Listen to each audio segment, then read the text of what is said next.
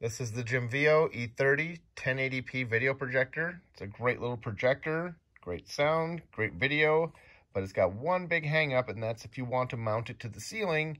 There's absolutely no information about that anywhere online or in the manual until now. All you have to do